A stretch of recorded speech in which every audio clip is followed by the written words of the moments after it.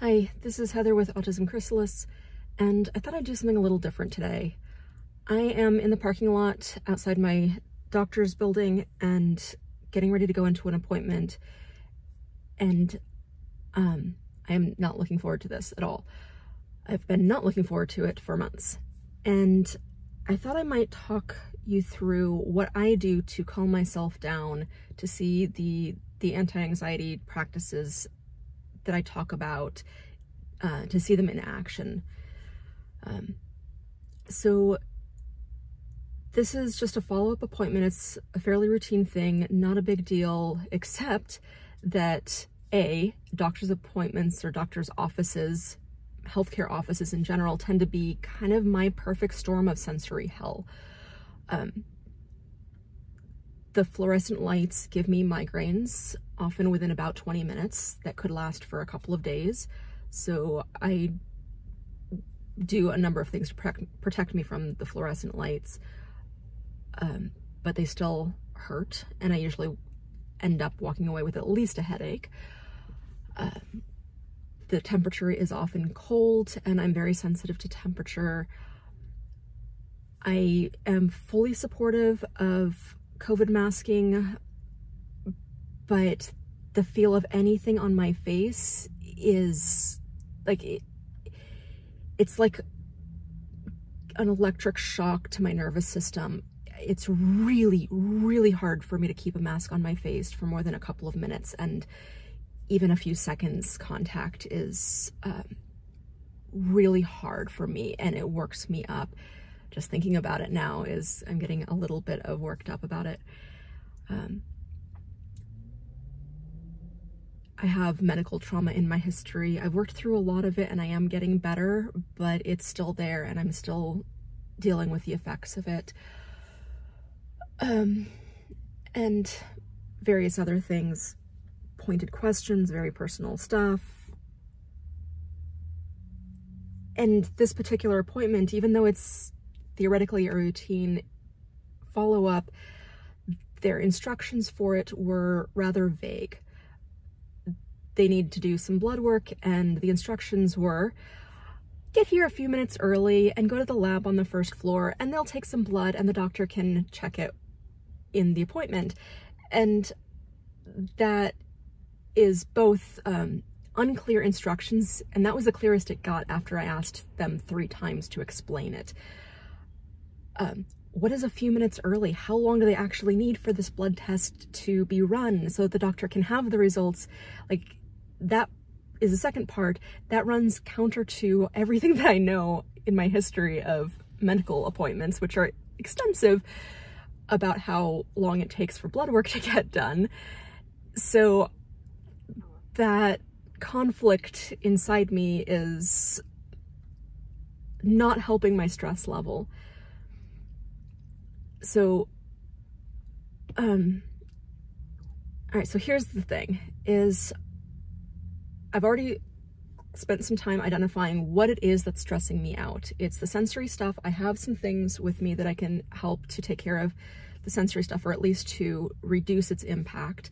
I have a hat, I have fluorescent light filtering glasses, I have a mask that I can deal with better than other ones. Still not great, but at least I can keep it on my face for a few minutes. I have some fidget toys, some things that help me out. So I can deal with that stuff, but also just the psychological part, the what is going on here.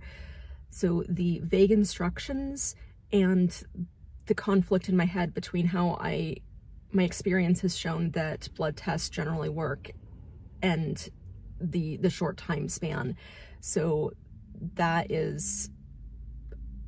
those are the 2 main sources of stress, apart from the sensory thing, apart from just generally not liking most doctor's appointments. And so identifying what it is that I have a problem with helps, because then it's not everything is bad. It's, okay, there's 2 things. I did talk to someone who has experience at this place, and they said that the blood test can actually come back in a few minutes, and I looked up a map of the place to identify where the lab is so that I will feel a little bit more confident coming here.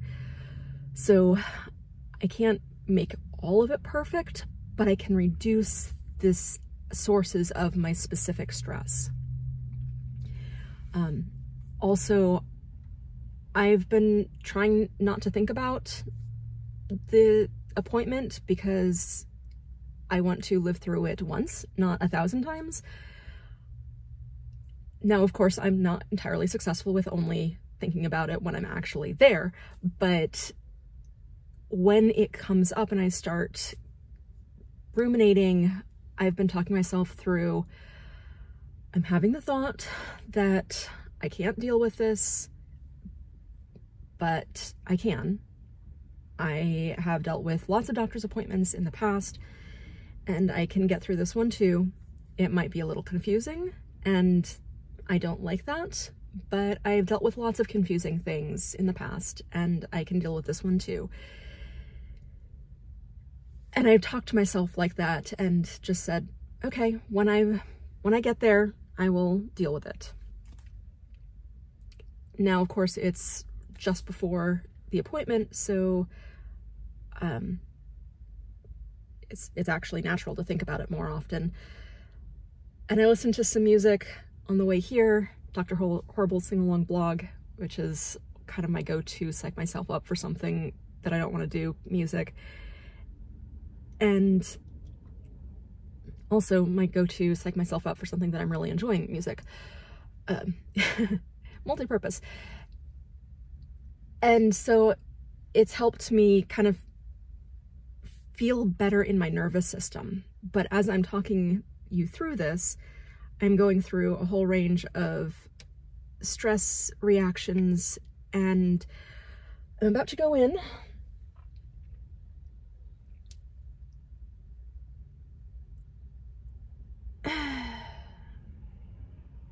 I don't know if this is even helpful. Maybe it's just watching someone get psyched out. But anyway, I'm about to go in and okay, this is gonna sound totally corny, but this is literally what I do before any kind of doctor's visits or anything that I have to deal with that's really unpleasant. Is my eyes closed, so I kind of just shut down. I can't look at the video screen much anymore.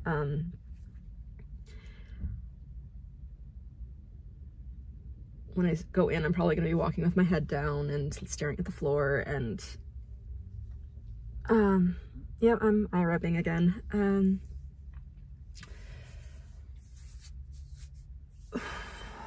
Okay, I'm feeling my heart beat getting faster.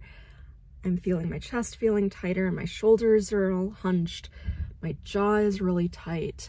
I'm noticing these sensations. My hands want to clench and want to rub things, rub different parts of my legs, rub my face, scratch my head. I'm just noticing what's going on in my physical reactions to this.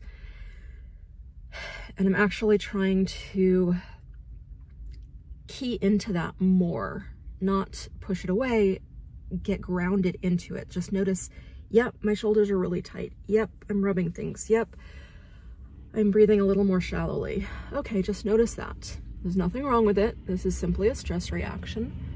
And my body is trying to take care of me. It's trying to prepare me for something that I'm anticipating to be unpleasant. But yeah, that's another thing, is this kind of pain, not like the pain that's in my knee right now that is physically hurting, but any kind of stress pain, psychological pain, it's all either anticipated pain or remembered pain. And I'm remembering lots of pain right now, but that's in the past, it's over with. Right now, I am safe. I'm anticipating that this will be unpleasant, but right now, I am safe. Right now, I am just sitting in a car and nothing is happening to me. Right now, nothing bad is happening. I might be talking to some people in a few minutes that will be confusing and might be a little bit stressful, but right now I am just sitting in a car and nothing bad is happening to me. Right now I am safe. And in a few minutes when that happens, I will deal with it. But right now I am safe. Right now nothing is happening to me.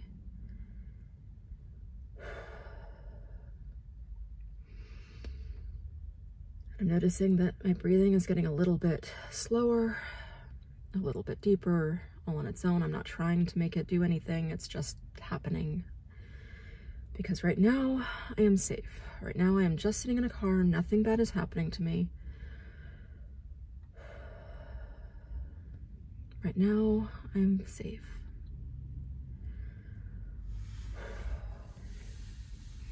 And in a minute, I'm gonna get out of the car and I'm gonna walk over there and I'm just gonna be walking. Nothing bad is gonna happen to me. I'm just gonna be walking. It's about a half a block to the building. Then I'm gonna go and I'm gonna walk around the first floor and find the lab. And I'll get the freaking lab done.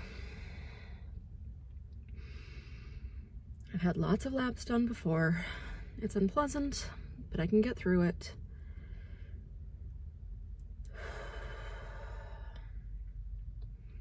And right now, I am safe. Right now, nothing is happening to me. I'm just sitting in a car. Right now, I am safe. And it sounds totally cheesy, but I literally talk to myself like this, sometimes in my head, sometimes even out loud.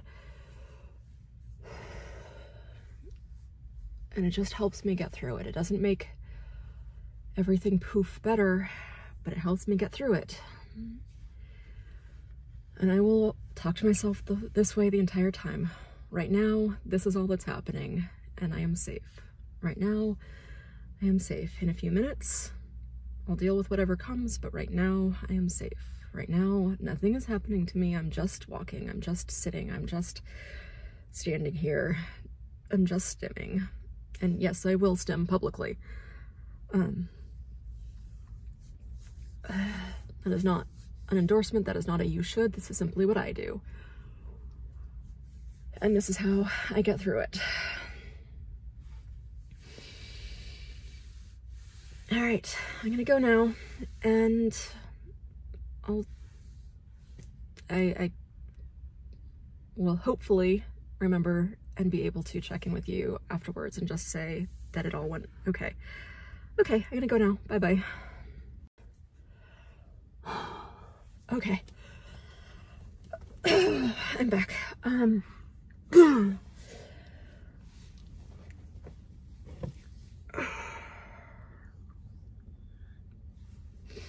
Need a few minutes to decompress.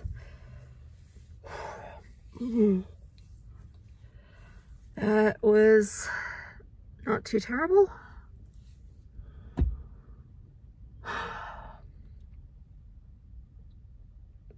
Not great, but not too terrible. Okay.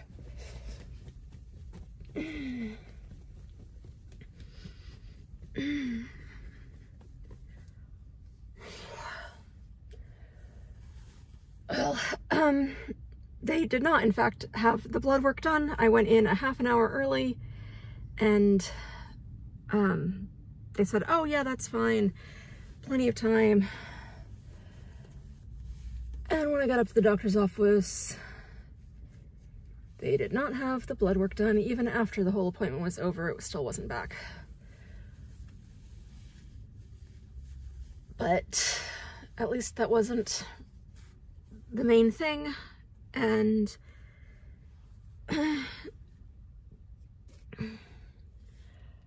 still got the rest of the appointment done, which was the much more important part. Oh, I can scoot my seat back. I didn't think about that earlier. Okay.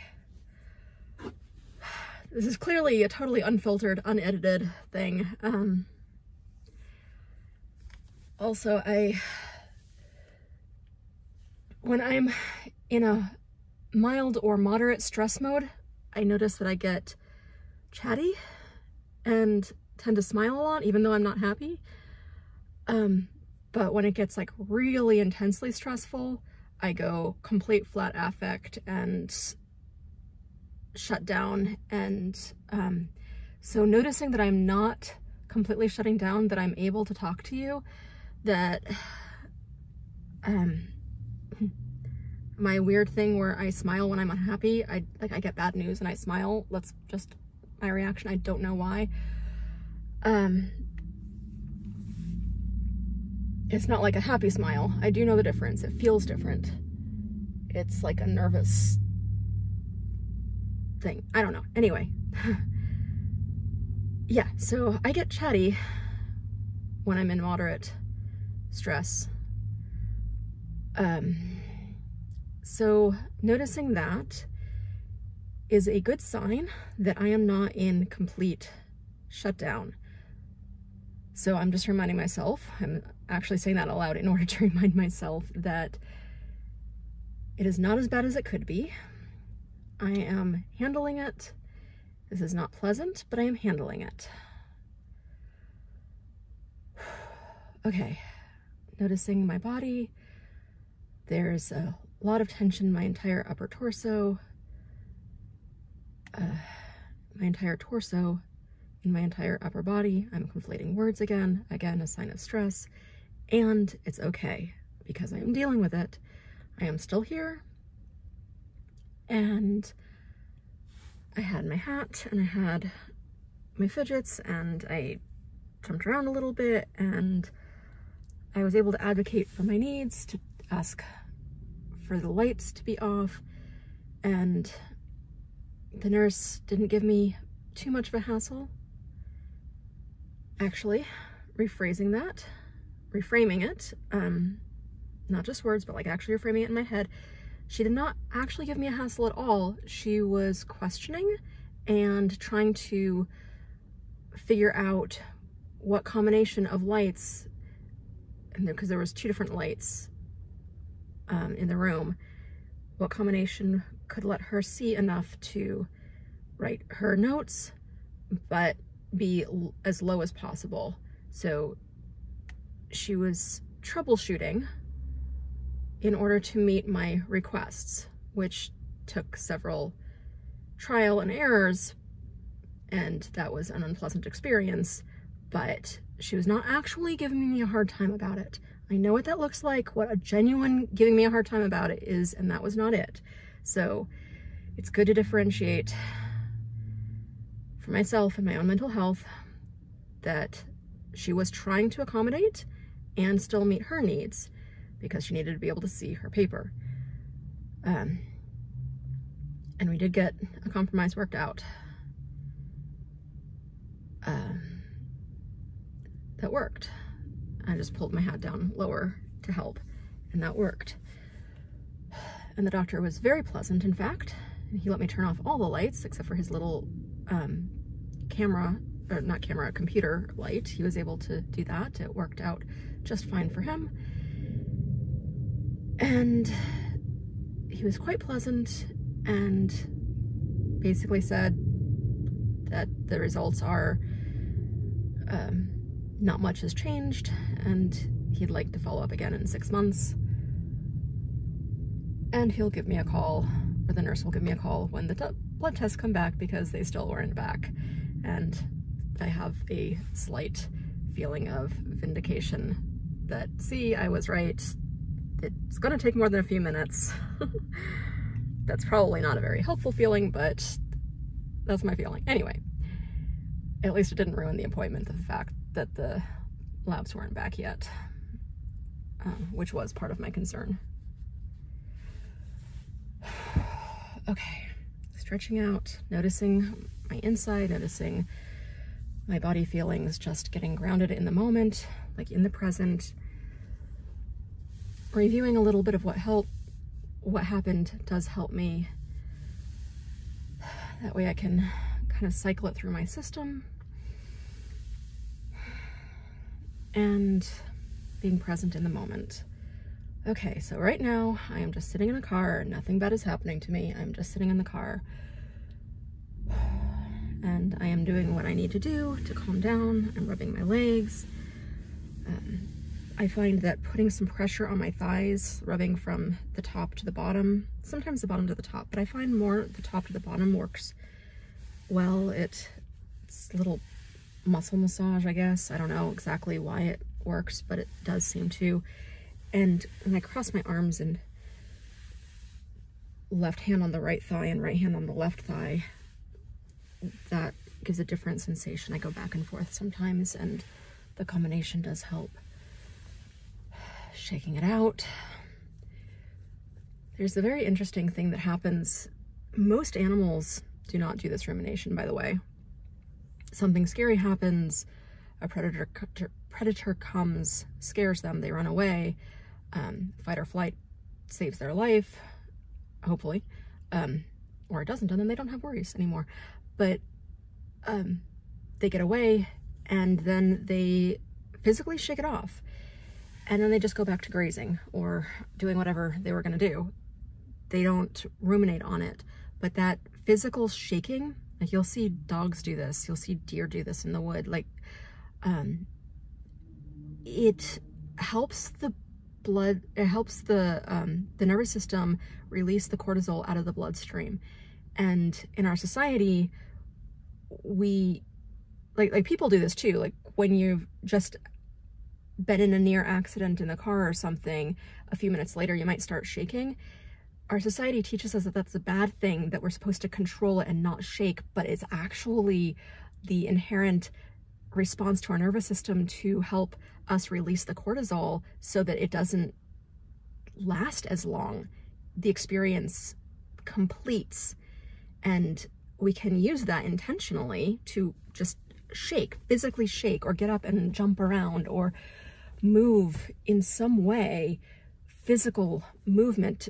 But for some reason, shaking works really well, and my brain is not fully online. Otherwise, I could probably explain why. I do know this information, but right now, I don't really have access to all of that, but maybe another video sometime. Anyway, it helps to complete the experience and then moving on. And I'm actually noticing that my breathing is slowing and my nervous system is calming. My arms are moving a little bit more easily, a little more smoothly. I don't feel as rigid and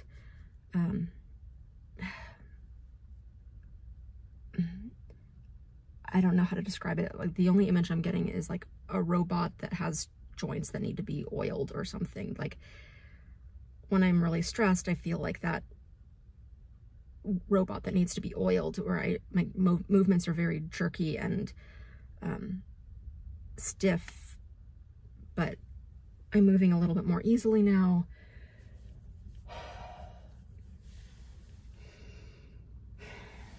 Feeling like I can handle it. I'm going to do this for a few more minutes, let myself wind down, relax in the car on my own. Turn the video off in a second. You don't need to watch that for another 10 minutes or so, but then I'm gonna go ahead and drive because I'm feeling like I'll be able to drive safely in a few. But for now, I'm just sitting in a parking lot and I am okay. I'm just sitting here and I am safe. I'm taking care of myself, and in this moment, I am safe. Other things will happen later and I will deal with them then, but right now, I am safe. Right now, I am okay. All right. I have no idea if any of this is helpful or if it's just working you up, watching someone get stressed out. If that's all that's happening, I hope that you turned it off ages ago. Anyway,